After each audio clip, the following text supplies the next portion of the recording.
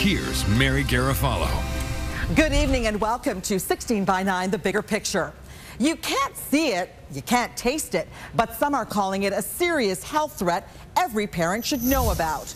Wi-Fi, wireless internet, is in schools coast to coast, but why do some kids say Wi-Fi is making them sick?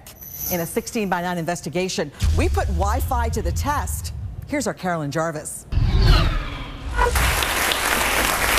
They are gathering by the hundreds, packing a public forum in Toronto, filling a school board meeting in Peterborough. I don't know what I'm going to do if you have Wi-Fi in there. I can't do this to my daughter. I cannot put her through this experiment. And assembling at a church in Vancouver, a fever pitch building over what they see as a threat invisible to the eye. Society in general doesn't want to lose a convenience at the expense of safety.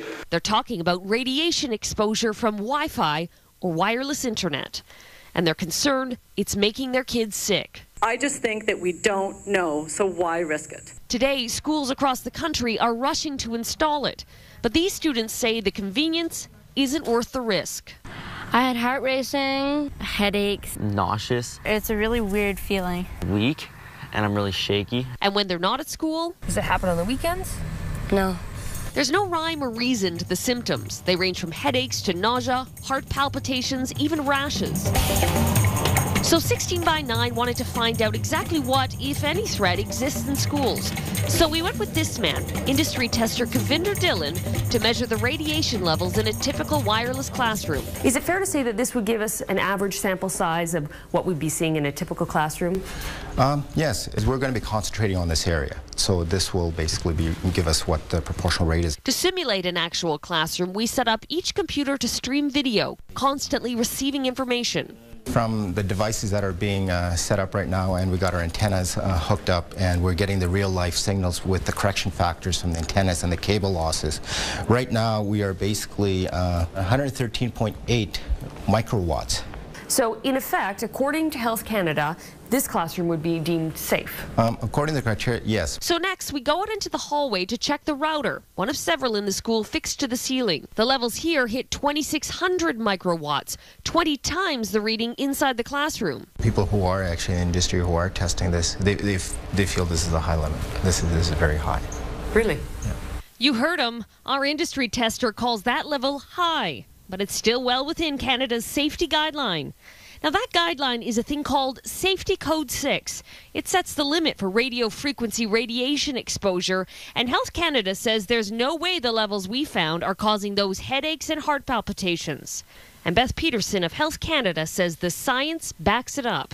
There's no evidence, scientific evidence, that those kind of effects are caused by the energy limits that kids are exposed to by Wi-Fi. Health Canada sets the limit at 10 million microwatts per meter squared. Now, that might not mean much to most of us, but in 2008, Toronto's Board of Health said it's way too high and asked Canada's Minister of Health in this letter for much stricter regulations, 100 times more strict. Health Canada never changed a thing. Still, no matter what any guideline says, these parents say they've seen it for themselves and Wi-Fi is harming their kids. So she had to hold on to friends in order not to collapse on the floor. She had headaches, and we're not talking just regular headaches. They were extreme headaches where the secretary would call me. I'd have to come pick her up. According to this doctor, there's good reason to believe these kids are telling the truth and not just making up some excuse to skip school. There's no question in my mind it exists. Dr. Jennifer Armstrong specializes in environmental medicine. The big thing with kids is they're more vulnerable. Why? Children are more vulnerable. Their skulls are thinner. Their bodies are not as strong as ours in general. They're developing, their brains are developing. So you expose children to radiation and their little bodies don't handle it as well. And cardiologist Dr. Stephen Sinatra agrees. As a parent, if I had a young child, would I want to use my child as an experiment to see if it's going to take 30 years or 20 years or 10 years to become sick? No, not me. And the thing is, we have to sacrifice accelerated education and convenience. And basically, we have to look at the safety of our children. We have to do it as a society. Well, 16 by 9 wanted to test the power of Wi-Fi, so we went to visit environmental scientist Magda Havis from Trent University to do another test. Professor Havis's subject, Martin, who calls himself electrically sensitive, is hooked up to a heart monitor, and Havis sets up a wireless computer. Well, what we're going to be doing is we're going to be taking Martin and exposing him to microwave radiation from Wi-Fi, the same type of thing that we have in schools, for example, and just monitoring his heart to see if his heart reacts to any of the radiation. He won't know when things are turned on or off, so it's going to be a blind study in that regard. With the Wi-Fi plugged in, Martin's heart rate accelerates in mere moments. Now I can feel something. It's going through my chest. I feel it down in my legs too. The closer the router is, the greater his reaction. A few seconds ago, it was like my chest was actually jumping in the middle here. Then, seconds after the wireless internet is unplugged, just like that, his heart rate slows down. Martin, how are you feeling right now? Fine, I don't think there's anything on. But listen to this. Those levels Martin was exposed to, well, they're acceptable according to Safety Code 6. So if they're safe, why was his heart racing? Magda Havis has a theory. So some percentage of the population is reacting to these microwave radiation at levels well below Safety Code 6. But I'm not sick from Wi-Fi and I use it all the time. Well, not everyone has the same sensitivities. We have children who have peanut allergies. We have people who are allergic to pollen. They react to pollen. And it's same with electrical sensitivity. Only a percentage of the population react.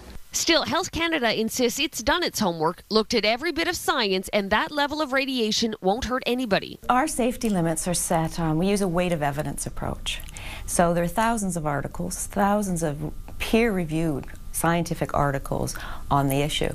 16 by 9 wanted to take a look at that evidence, so we asked Health Canada for its science. They sent us this, a list of 16 studies entitled Specific to Wi-Fi. So we did our own homework going through every study, and not a single one looks at whether Wi-Fi in schools poses a health risk to students. Havis says since Health Canada isn't controlling Wi-Fi, parents are going to have to. So are you suggesting that parents should tell their kids, a 13-year-old, a 14-year-old who may be attached to his laptop or his iPad, you should stop using that? It may not go over so well, but you know, when children want to smoke, and if you're a responsible parent, you allow your 13-year-old child to smoke. In my mind, there's no difference between the two. If anything, I think maybe microwave radiation is going to show up to be much more harmful than smoking, simply because of the amount of exposure that we're seeing in our everyday environment. So how about the people who make these products? We asked to speak to Wi-Fi manufacturers about the possible health effects, but they declined our request for an interview. The organization that represents them, the Wi-Fi Alliance, did, however, provide 16 by 9 with this written statement. Wi-Fi technology meets all national and international safety requirements and emits signals that are typically hundreds to thousands of times below the safety limits. All well and good, but back in the schoolyard, these kids may have reason to wonder if it's safe to go to school. What do you want done? For them to turn it off. Do you feel like there's anything you can do? No. I'm pretty sure they won't listen to us kids. As some schools in Canada race to install Wi-Fi, there are other schools that are concerned about reports of headaches, hyperactivity, and increased heart rates in children. Should we be concerned about wireless technology, and what exactly does it emit? Here again is our Carolyn Jarvis. Across the country, these parents, teachers, and experts are saying the same thing. There are children getting sick, and I don't think it's worth the risk. I really hate sending her to school, given the environment that she's in. Wi-Fi is toxic. It's a different form of toxicity, but it's toxic to our bodies. He would often complain of heart palpitations or chest pains. I'd start getting headaches, foggy vision, and just all weirded out. To expose my kids knowingly is very frightening for me. For me as a parent, I find it incredibly frustrating and scary and sad that no one's even listening to the concerns of the parents. Their concern that radiation from wireless computers and this little contraption mounted in the hallways and classrooms of schools can make students sick. It's Wi-Fi, and Health Canada says there's no risk from the radiation it emits. That's just simply not true. That's simply not true. Dr. David Carpenter is a world-renowned expert in environmental toxins in Albany, New York. And he says the Canadian government is just plain wrong. What we do is look at the weight of the evidence. But that's what they said they did. They didn't. The weight of the evidence demonstrates clearly that exposure to radio frequency radiation, causes disease. The evidence is strongest for cancer. Cancer caused by Wi-Fi emissions certainly doesn't add up with Health Canada's insistence that Wi-Fi is safe. So you're saying that their science is faulty, or their analysis of the science is faulty? Their science is faulty, and certainly their analysis is faulty. You can selectively look at literature, but there's been evidence for harmful effects of microwave radio frequency radiation for 30 or 40 years. Why choose to ignore that? How does that possibly benefit them? When you acknowledge you have a problem and you're a government agency, you have to do something about it. Canada's government might not be doing anything about concerns, but in France, the town of Hérouville-Saint-Clair is. It's the first municipality in the world to remove Wi-Fi from schools and public buildings.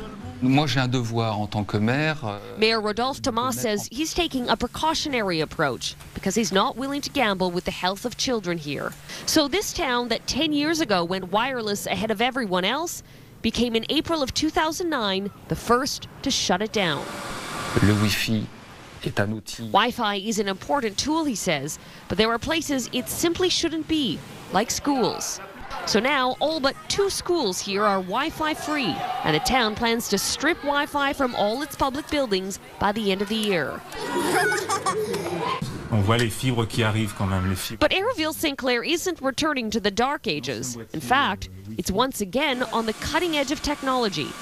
It's installed a state-of-the-art fiber optic system that's faster, more stable, and according to the people here, safer. Etienne Sandrier leads an awareness group against wireless technologies. People could see that they were victims, that it was not that innocuous, that some people really suffered from this. So it started a real interrogation among the public, and people said that, well, if it's not absolutely necessary, why should we use the thing? And parents around here are applauding the change. She says removing Wi-Fi is a good thing for students. And while other European countries might not be pulling Wi-Fi, they are taking a stand. In 2007, Germany recommended children limit their use of Wi-Fi, uncertain of its long-term effects. And in Britain, a handful of public schools decided independently to remove it. But back in Canada, there's no precautionary approach. Wi-Fi is going up, not coming down, leaving students like Mackenzie Honing with no good option. Go to school and feel sick. It's just kind of weird. It felt like my heart kept skipping beats. Or don't go to school at all. I noticed that every time I came home for the weekend, it started to get better, and by Sunday I'd feel normal. No headaches or anything like that. Well, this is the petition. Mackenzie's mom, Linda, is fed up waiting for the government to change its mind, so she started her own campaign, hopeful more parents will join her. We don't have 10 years on this issue because the exposure of radiation for the kids is harmful. Environmental health expert Dr. Carpenter says it's time we stop turning a blind eye to the risk. When you look at the guidelines that have been put in place by Health Canada, do they go far enough to protecting Canadians? They certainly do not. These guidelines are based on a fallacy. A fallacy that, according to Dr. Carpenter, is putting children at risk. It's appropriate for parents to demand that Wi-Fi not be placed in school. Not because we have proof at this stage that it's harming the children, but because we have absolutely no evidence that it's safe, contrary to what any government agency says. And not heeding the warnings of experts like Dr. Carpenter is leaving students like Jeremiah feeling helpless. I really am nervous. I don't really like school no more. Did you used to like school? I used to love it.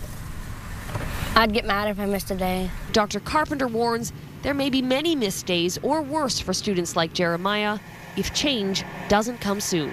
You don't want to wait until you can count the bodies before you tell the public that there is a serious potential of harm.